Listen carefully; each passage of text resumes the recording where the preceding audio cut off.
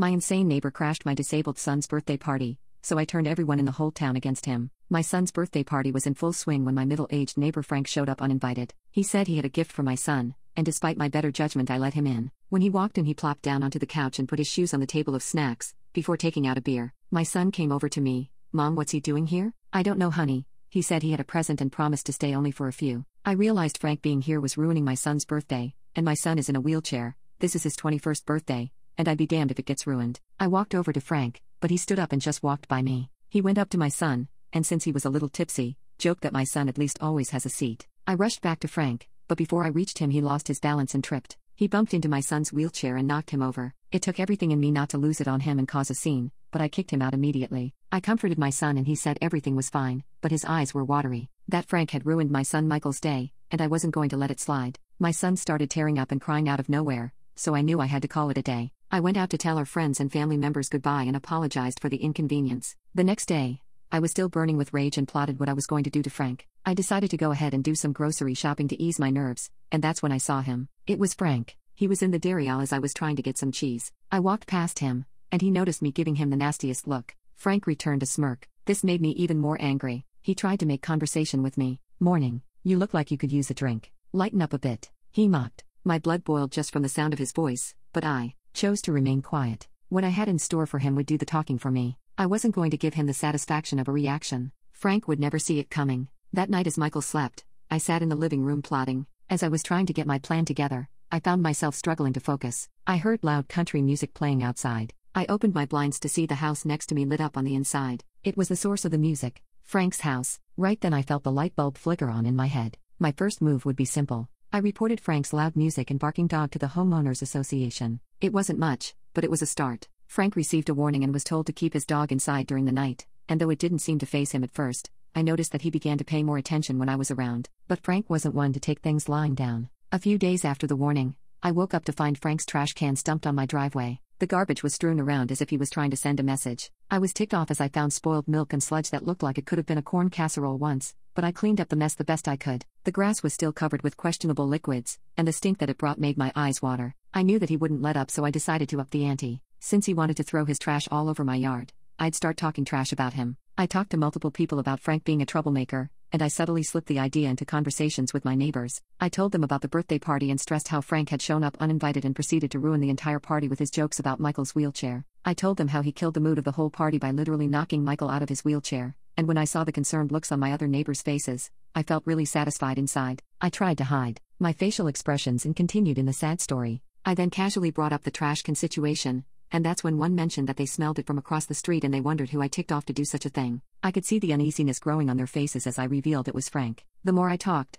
the more I could tell that they thought Frank was nothing but trouble, and he was. I told them the truth, and my plan was working. They began telling the rest of the neighbors, and they all sided with me. Soon, people were avoiding him, crossing the street when they saw him coming, and giving him suspicious looks. I could see them start to distance themselves from Frank, and it was satisfying to see him begin to become isolated. One afternoon I assumed that word had gotten back to Frank about what I said because as I was pulling into my driveway, I saw Frank backing out of his, deliberately scuffing Michael's wheelchair ramp with his car. I jumped out of my car, ran over to his and kicked it. He rolled his window down, yelled at me, and asked what I was doing. I asked him why he hit my son's wheelchair ramp, and he shrugged and told me that I needed to keep my feet off his vehicle if I knew what was best for me. He then floored the gas, nearly hitting me, and the sound of his motor roared as he sped off. I was beyond ticked off. My urge to follow him was overwhelming, but I knew that losing my temper would only give Frank more ammunition. Instead, I turned and walked back to my house, but my heart was racing. I felt adrenaline pulse through my veins as I plotted my next move. That night, I decided to take things further. I spent hours on my computer, digging into Frank's life. It didn't take long before I found a few social media profiles that seemed to match his age and location. One of the profiles listed a company name. It was a local construction firm where Frank apparently worked. Bingo.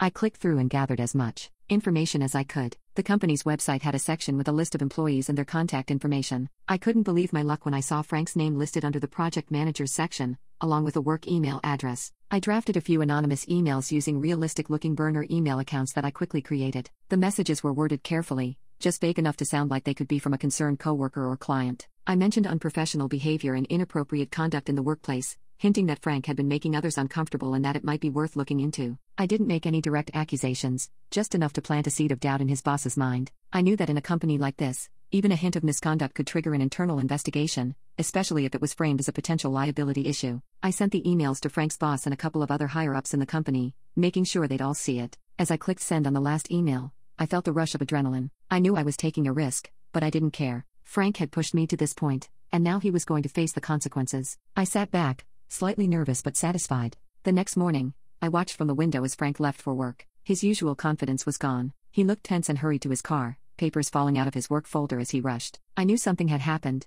Maybe his boss had already called him. Maybe he'd been questioned. Whatever it was working. Frank had been shaken, and that was exactly what I wanted. When Frank came home that evening, you could basically see the steam coming out of his ears. He stormed into his house and slammed the door behind him. He knew I was targeting him. I was in the kitchen making breakfast while Michael went out to grab the mail. A couple of minutes passed, and I didn't hear him come back right away. There was this weird silence that made my heart skip a beat. I called out to him, asking if everything was okay, but all I got back was this uneasy quiet. I rushed to the front hall, and then I saw him. Michael was on the porch holding the mail, but he looked off. His face was pale. That's when I noticed this crumpled piece of paper mixed in with the envelopes. When I asked him what was wrong, Michael didn't say anything at first. He just handed me the note, and I could see how scared he was. My heart dropped as I unfolded it and read the words, "You think you can get away with this? Watch your back, Beach. It's not over." It was like a punch to the gut. I knew immediately this was from Frank. My blood was boiling. Michael looked at me, and I could see the fear in his eyes. He's tough, but this was too much. He asked me what I was going to do and if Frank would hurt us. Hearing him say that shattered me, but I couldn't let him see how scared I was.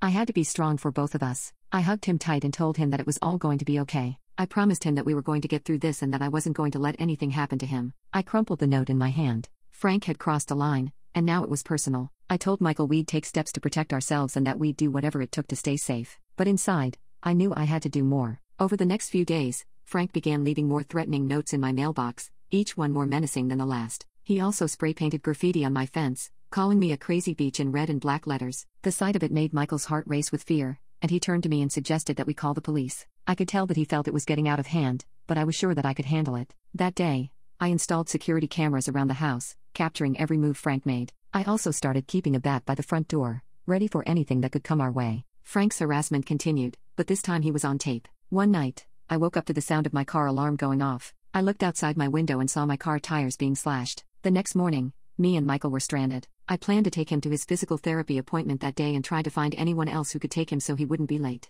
I also found more trash on my lawn. I took a bag of Frank's trash that he had left scattered and dumped it back on his porch. I added a note that read, "Keep your poop to yourself." The next night, a loud crash echoed throughout the house, then a sound of breaking glass. I jumped out of bed. My heart pounded as I raced to Michael's room. He was sitting up in bed, his eyes wide with fear. He asked me what that noise was, and I choked up as I realized what had happened. Frank had thrown a rock through our window and shattered it into 1,000 pieces. I grabbed the bat from by the door and called the police, but by the time they arrived, Frank was long gone, having left no evidence behind. The neighborhood was in shock. People whispered about my feud with Frank, but no one seemed to know how to stop it. I felt like I was living in a nightmare, but I refused to give in. I refused to let Frank win. One evening, Frank showed up at my house. He was clearly intoxicated. His eyes were bloodshot, and his movements erratic. He banged on the door, demanding to be let in, claiming he just wanted to talk. My heart pounded through my chest as I told Michael to hide in his room. I picked up the phone and called the police, but Frank wasn't waiting around. He started trying to force the door open. His shouts got louder and more desperate. "Sarah, open this damn door.